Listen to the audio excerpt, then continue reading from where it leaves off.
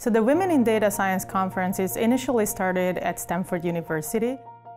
We joined the International Women in Data Science conference at CEU last year. It's been around for a while.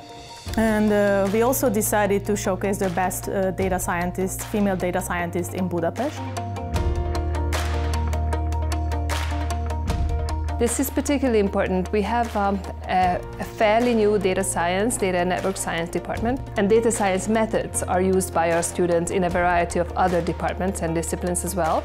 And we plan to grow. We're about to start the quantitative social science bachelor's program. So it is really important to recruit students, and it is also highly important for CEU in general, and for this program in particular, to have diversity in the program. So to make sure that that women are applying to study and also to teach in these programs and in the courses. This is obviously important for reasons of fairness, and also important for a variety of other reasons, because we want to use the capacity and the talent that women bring to the program. Women are really interested to do data science for social good, and it can be something which actually raises their attention. And we can see a lot of very good female data scientists, particularly in that field, and we wanted to show it's growing here. So we're going to have three really good speakers. We're going to talk about how the situation is in Hungary, how we can use it. We made a poster competition for which we had almost 30 applications. We also made a call for a junior speaker. So basically it means that we invited 4 amazing women, but we kept one speech open, and we made a call for junior scholars and also junior business women to be able to apply for that call. And we also had an amazing number of applications for that, and then we selected Ida Urban, who will be a junior speaker this year. 2.5 years ago, I had an experience. That was the first time I have been talking to a blind person, and it gave me the motivation for deep learning. It gave me the motivation to create a screen reader for blind and visually impaired students and little children, to help them to get more access to scientific learning materials and to help getting them a better education, I guess. Nowadays, modern screen readers for blind and visually impaired people can't really interpret scientific notations and expressions, let them be typed or handwritten.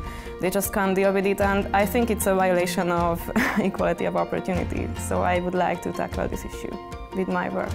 If you do a Google search on picture of a CEO, today you get 100% man picture, 95 or 97% of them are white men. Yet if you go out there in the world, most people live in Asia and Africa. You should see at least the diversity of race in that result. But there's also women CEOs in the world. Not as many as I would like, for example, but there are, and they're absolutely not represented. So if we don't clear the data, if we don't make sure that the algorithms and people searching, realize that trap that we're going around in circles, that we're never going to get to equality, and we're always going to bring back the privileged groups in every search.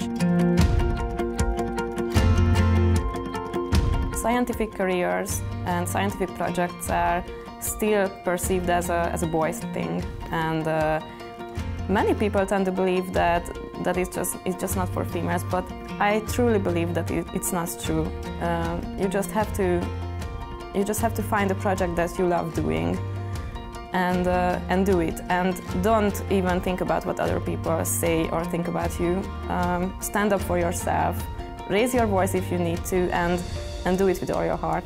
I think the message of this conference is first for other women to show that you are good enough, you are awesome, you can work in such companies, in such researches everywhere where you want, if you want.